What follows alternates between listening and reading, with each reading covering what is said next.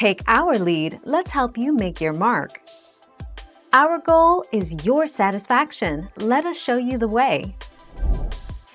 A swimming pool with a high pH is considered alkaline, which can cause issues with the pool and swimmers.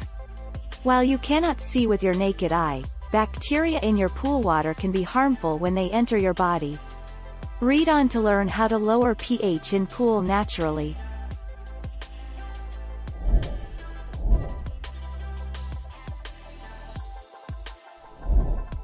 Take our lead.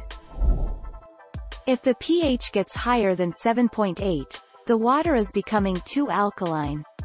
When water is too alkaline, it reduces the effectiveness of the chlorine, the pool chemical that kills pathogens. Water with a pH that's too high also can cause skin rashes, cloudy water and scaling on pool equipment.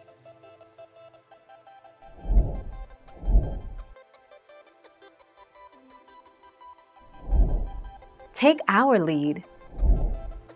Pool pH is always high. The most common reason for a consistently high pH level in pools is using liquid chlorine, or a saltwater system as the primary sanitizer. Sodium hydroxide is produced, with a pH of around 13. New pool plaster or pebble finishes will also raise pH in pools, for about a year.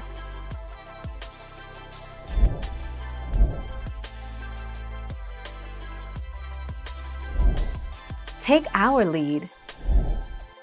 Algae raises the pH of water. Too algae consume carbon dioxide, which removes it from solution. In effect, this consumption of CO2 raises the pH, and enough algae can raise the pH of your swimming pool well above 8.2.